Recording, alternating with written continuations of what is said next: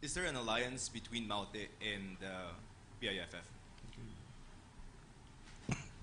Yes, BFF, particularly the Bungos faction, they both, just like the Maute, they both swore allegiance to ISIS sometime in 2015.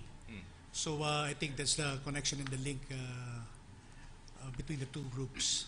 Yeah, but that's BIFF to ISIS and then Maute to ISIS. But Maute to BIFF, meaning can they coordinate attacks? Oh yes, as far as tactical alliance is concerned, that is very possible, and we have seen that in some operations, wherein BIFF fighters are sending augmentation to not just Maute but also other local terrorist groups in the country.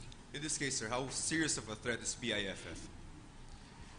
Actually, it's not as serious as the one we're fighting in Marawi, because BFF is contained in their stronghold in SPMS Pax, and our troops there is doing very well in containing the BIFF.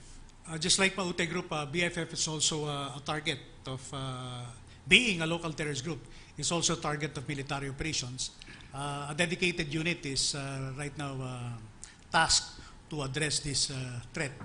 And just like our efforts against the Maute Group, we will sustain our operations against the BIFF until they have been decimated. Sinabi daw ng BIFF na next target nila is si President Duterte following the Pigkawayan incident. And then to Sir Hermoso po, how can it affect yung peace talks din po?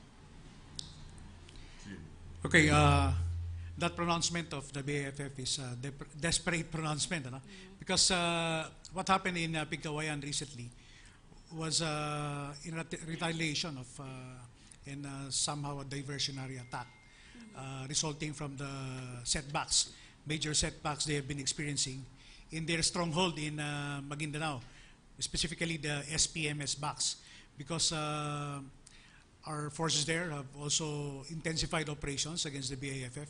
These are complementary operations to our operations in Marawi. So the armed forces is not only operating in Marawi, but we have several operations ongoing all over Mindanao, addressing various terrorist groups, and one of these is the BIFF.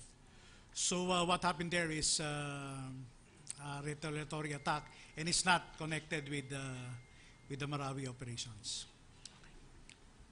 Well, as to the effect in the peace process, the BIFF deprivation yesterday and the other day in Pigkawayan, North Cotabato, has no effect to the ongoing implementation of the agreement with the MILF.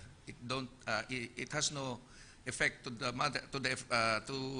ongoing talks, because BIFF is not MILF. But how is the palace taking the threat ng BIFF to target the president? Well, we first and foremost, I think we need to just go back to the narrative as already expressed by Secretary Hermoso.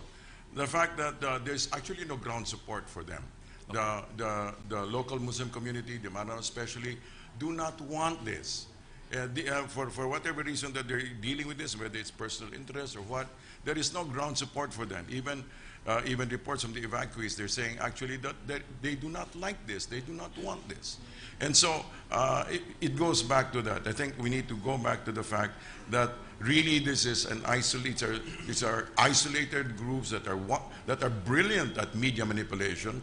However, they do not have the necessary support coming from the ground itself. You don't think they can carry out any attack on the president? As expressed, as shown, history based on results, no.